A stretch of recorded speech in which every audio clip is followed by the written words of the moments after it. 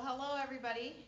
Thank you from us here at Vadio for taking time out of your busy days to attend this seminar session at Edcom, and thank you to our friends at Edcom for inviting us to share our information and our product line with you. Just a little bit of background about Vadio. I'm Jessie Wytonic. I am the Special Markets Channel Manager here at Vadio. I actually am your direct contact for Canada, and I also take care of the Mid-Atlantic U.S. and U.S. government territories. So I'm kind of all over the place, but with that though comes a lot of different applications. I've seen just about every different thing from different distance ed applications, house of worship, government, you name it. Vadio itself has been around since 2002. A little bit of background, our CEO, Rob Shealy, he owned an integration company prior to that for about 13 years.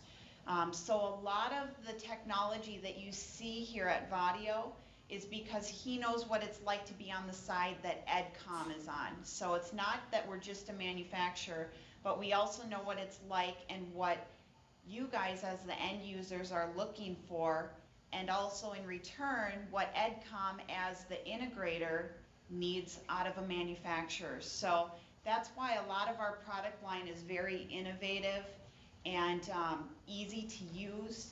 I can tell you that for example, our Production View series, our switcher line, that actually, when we did the R&D on it, we did it based on the fact of like house of worship. Typically, it is volunteers that are doing the Sunday services and recording and stuff, so they don't have a large knowledge of video background. So for that, we designed the Production View series with a really easy to use kind of learning curve. So, and as Donna said, as I go along, if you have questions, just jot them down, and at the end I'll be able to answer any questions that you have. As you can see right now, I have a lanyard around my neck here.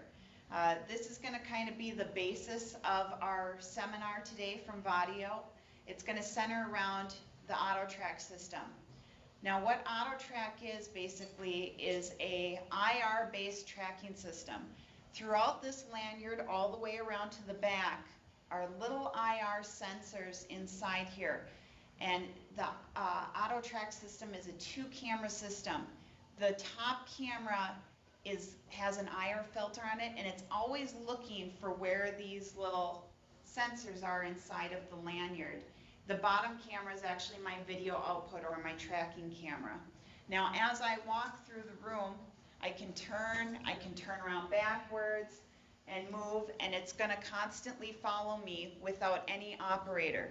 So this is great, obviously, in institutions, educational institutions, house of worship, government applications where you don't necessarily always have a camera operator, you don't have funding to be able to have a camera operator, and also most of the time people don't want to be that hands-on with technology. They want to be able to use something and just have it work, and that's kind of what AutoTrack does.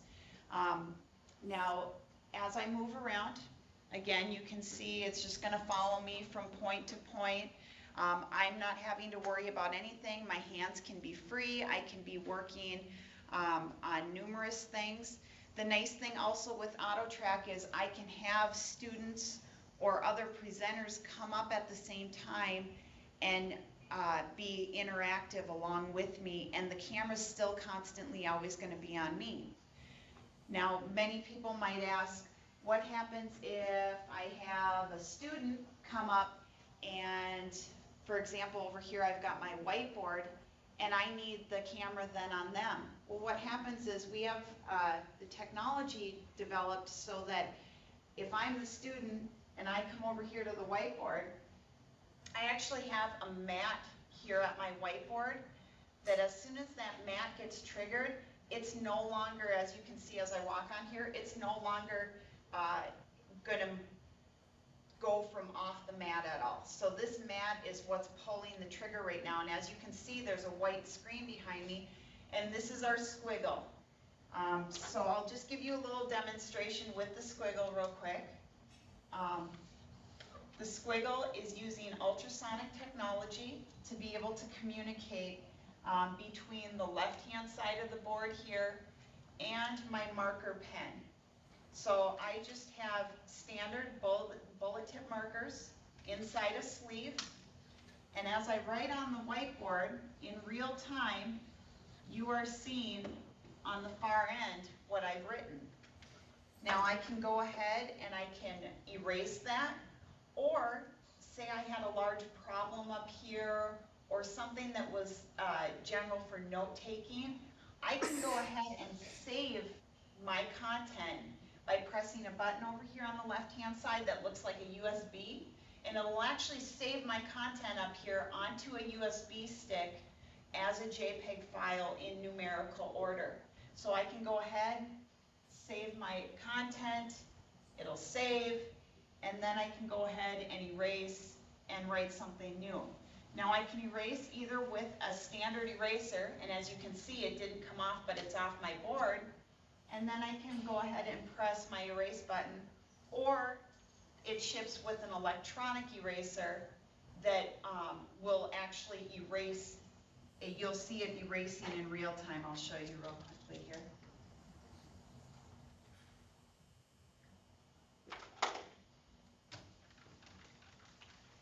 You can see, and then of course I can hit my erase button to erase the rest of it. With the squiggle, it's kind of an innovative product because it's not an interactive whiteboard at all. Most of us are familiar with the interactive solutions out there, like for example smart boards and Mimeo, those type of devices. Those all require a designated computer, software, and more of that learning process to be able to utilize those boards. With Vadio Squiggle, it's actually a standard whiteboard. So right behind me, it's just a standard Claridge porcelain on steel whiteboard, and embedded in the actual whiteboard frame right here is the actual electronics from it. It's just this piece, and we have a single strand of Cat5 running back to our head end, breaking off our power, and our choice of DVI, component, and composite video. There's no interactive features of the whiteboard. It's basically just a way to get your content across as a video output. So it can go directly into any type of switcher, it can go directly into a codec as one of your outputs. Whatever you want to do. But the nice thing is, like I said, there's no dedicated PC or Mac needed for it, and also the fact that there's no software. It's just you write and it's going to come across on the far end.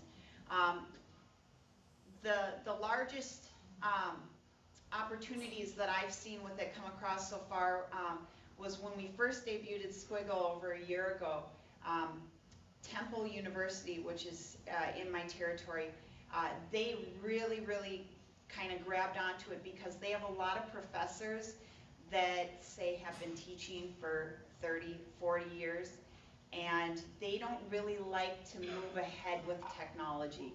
They don't want to learn how to use a smart board or those type of features that come with an interactive whiteboard. They just like it easy, clean, nice.